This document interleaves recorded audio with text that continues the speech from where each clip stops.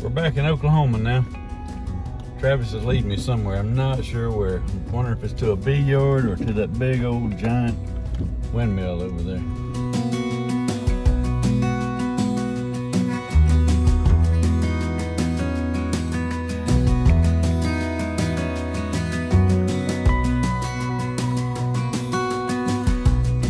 I haven't been up close to one of those ginormous windmills. I see them transporting parts to them. They come up and down I-10 from Florida, I believe. So I see the blades and the motors coming on trucks across Interstate 10, but I've never been close to the bottom of one that's been erected and is in operation.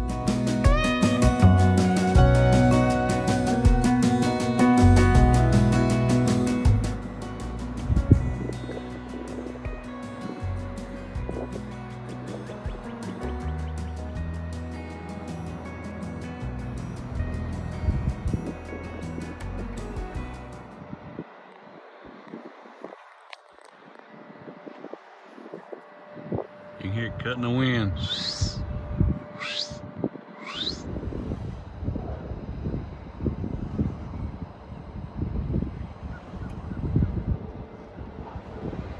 As usual, video does not do it justice. This thing is absolutely massive. Yeah, I like the stud caps they've got on it. Dry rotted.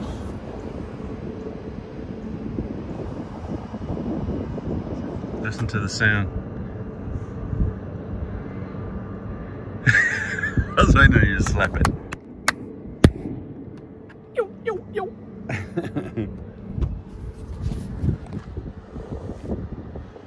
But wait, there's more.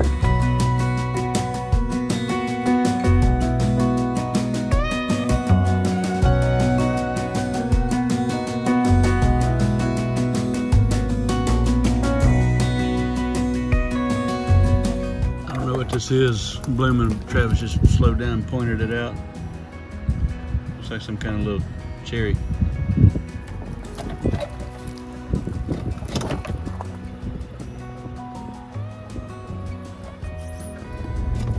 What is up, Rooster Nation? Welcome back to the 628 Dirt Rooster channel, where hobby beekeeping is a way of life.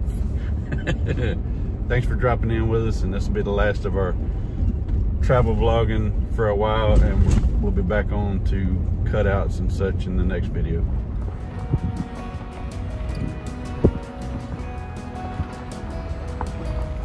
This was a old oil well site. What was that flowering plant you were pointing out a minute ago? It is a wild plum. It's beautiful out here. Looks like I got one of your boxes somehow. It has one of those upper entrances. Well, these bees ought to be doing real well then. Yep, just got a chip out of it. This was a weaker hive that I didn't send to California. Yeah. Catch box for whatever might have been airborne whenever we loaded. Yeah. This is another one that didn't make the cut. This one was actually pretty strong before the ice, but I haven't checked it since the ice storm.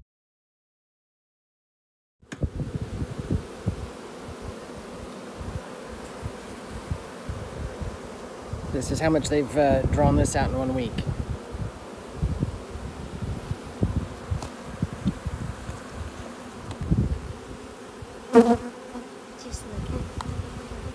Well, my beekeeping visit's over. I'm headed home now. 10 miles out and I'm nodding, so I had to get out and walk around. I found the rock shop. The rock shop. I used to collect rocks when I was a kid.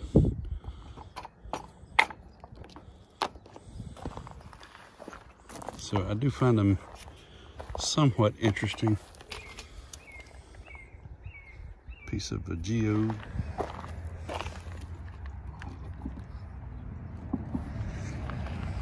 It looks like some kind of fossilized something. I don't know what that is.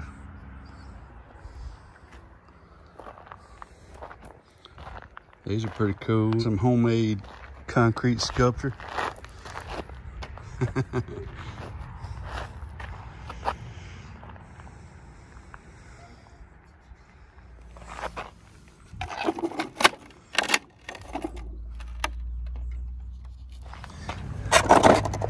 I found one that I think I like. I'm out here negotiating. What'd you take for that one? 35. 35. Got a lot of quartz in it. It's got horns blend in it. Where'd it come from? That's out up Lake Emma. Lake Emma. Right up above Silverton, Colorado. That's where that's from. This whole pallet, that's where it's from. It's up Lake Emma. And A lot of petrified wood in there. that's good sugar wood. Sugar wood? Is that, what kind of tree is it? Or is it just called sugar wood because it's got the sparkles in it? It's called sugar wood. It's some kind of a pine or up in New Mexico and Colorado there, pretty much. Give me these two for 35. Okay, got a deal. All right, sir. Good deal. I'll take y'all inside real quick. It's not just an outside operation. Inside's where all the nice stuff is, all the jewelry and some real pretty, real tiny stuff too. But check this out.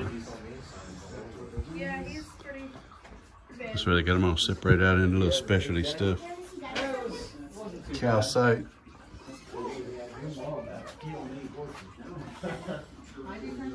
I don't even know what most of this is. Obsidian. Heard of it. Don't know if I've ever seen it.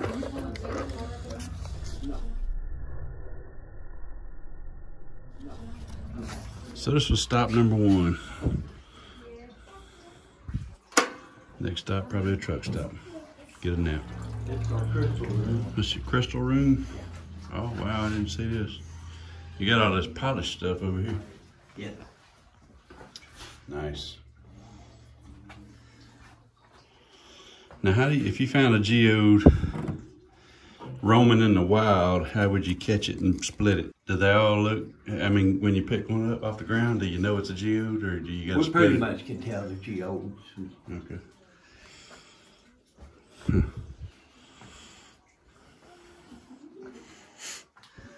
These geodes up there, these are out of Missouri.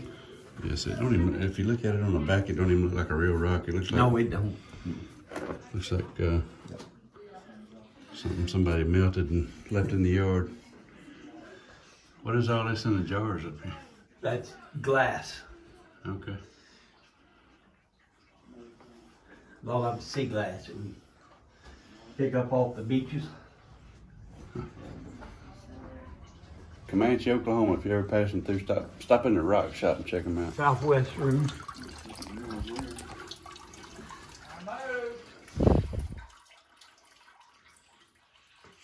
This is the southwest room on the northeast corner of the building.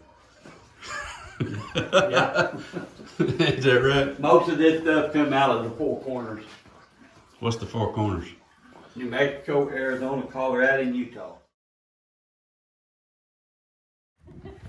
Yeah, she'll show you that. That's hers. These right here, we haven't gone through all of them, but almost all of those are fluorescent. It's just due to their mineralization. We've got a book for it too. I haven't read it completely. Oh, this pile here? Uh-huh, yeah. You got to put a light on them? No, I'm going to put a light on these in here and show you. So I'll show you, to begin with, kind of what they look like. Look like just regular gravel rock. Okay. Some of them fluorite calcite. All right. So, let me get the cord here. We'll swap out. Let me find the cord. And then this. And you use a black light? Oh, It's shortwave UV rays. Wow. And almost all of these in here fluoresce in some way. That is cool. Now, do you know that when you pick them up, or do you bring them home and put a black light on them to see? Well, you can do both. Some of them you can kind of tell that they're gonna fluoresce, and some of them you actually have to come in here and just check them out to see if they are. I've got one over here that, because some of them are seashells, some of them are fluorite, some of them are crystals, and they all glow differently. We've got a lot of red, green, purple, not many yellow. Well, I have to say I've never seen anything like it before. This one here looks like one of those 80s splash rocks. Yeah. Shine this one on the right hand side again. This one here? Yeah, that looks like an orca. Oh, oh, red here. Some of them are so red they look like lava. Yeah. And that one's got a purple ring through. This one here is coral. It glows in the front, but not so much on the back side of it. This one here is a geode. There's even some petrified woods that glow. See, there's not many yellows, and it glows almost like a sulfur color. This looks like the fake colors they use in haunted houses, doesn't it? Yeah, it does. I think this one here is seashell. Yeah. The red one shows pretty good. Yes. You see the crystals. I don't think this is crystals, but I know that this one here is crystals. I can remember that one in the light. Really some fine colors on these green ones. What are those? I don't remember what that is. I'd have to look at it in the light again. Interesting. This one almost looks like a piece of ice, purple ice. Yeah, it does. One of my favorites is that one there. That one's selenite. It's Did you just cut like that, or it broke out like that? It's just broken out like that. It just looks like a regular rock you wouldn't even notice in the daytime. It's amazing the how bright that is. How bright that's showing red. Yes. And then you got the purples, and then that one's got almost every color in it. Well, I'm gonna turn a white light on, and I'm gonna show y'all that these are not painted rocks. That they're actually the color. They're showing fluorescent colors like that naturally. You can see that I didn't move the camera. There's no paint on that rock. And that's that room we were just in. Just looks like a bunch of rocks. Very cool. Thank you. Now you're gonna have me walking around with a black light checking my driveway. Exactly, yeah. Well, it's the same. Have you ever went looking for scorpions in the night? I would if we had scorpions. Oh. We don't have scorpions in Mississippi. That's the same light you would use. So now I'm off of bees and on to scorpions and rocks. Well, that was a fun stop and right interesting. Hope you like that little stop off on my ride home. We ain't got no beekeeping to do, so might as well do something. Go buy some rocks. That little stop woke me up pretty good, so I should be able to last at least until the first truck stop, which is 56 miles.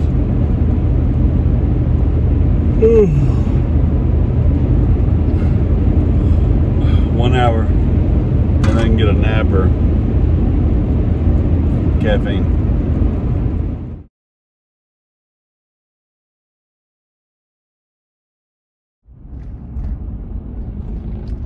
Stopped in here to try to get some Chinese food. Walked in the door, the place is empty. And obviously not being used on a regular basis, or not being cleaned anyway. So I walk around, look around, nobody in there, walk in the back. Continue straight. Old man comes out of the kitchen and says, "We do carry out only." And I said, "Okay, where's the menu?" So I went and got a menu. And I stood up front for about 10 minutes waiting on him. He never came back out. I went and looked in the kitchen, didn't see him. I was like, what the heck? So went back to the gas station, got a couple drinks. I'm on the road to the next town with someplace decent to eat.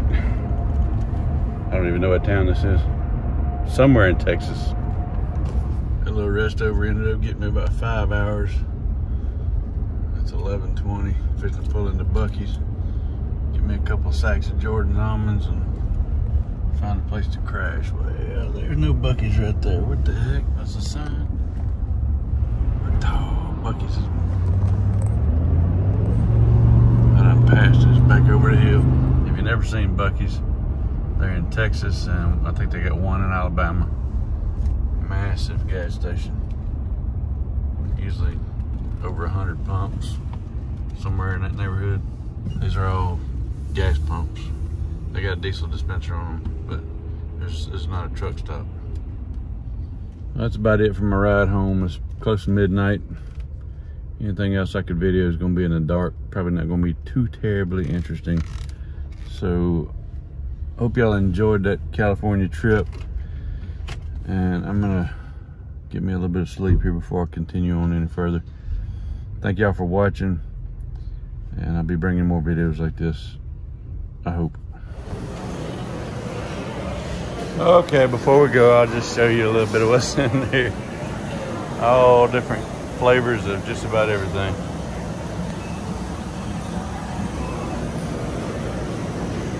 All different flavors of popcorn, kettle corn, candies.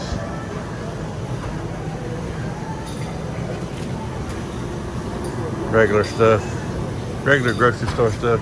A lot of special Bucky stuff. Got to take on some gummy bears. And some Jordans.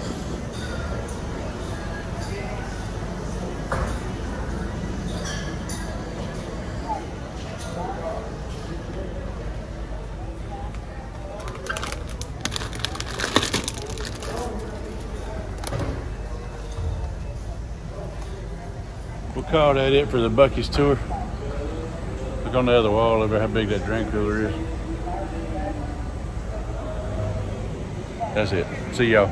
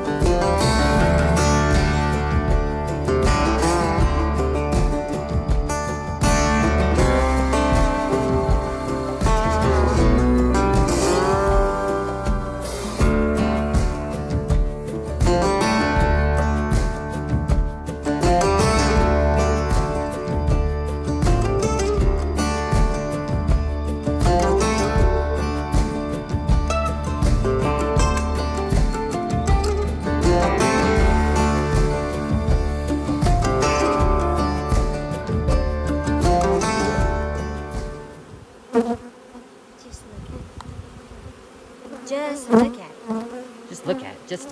Just, I mean, I tell people, just look at it. I mean, look at it. Look at that. Just look at it. Look at that.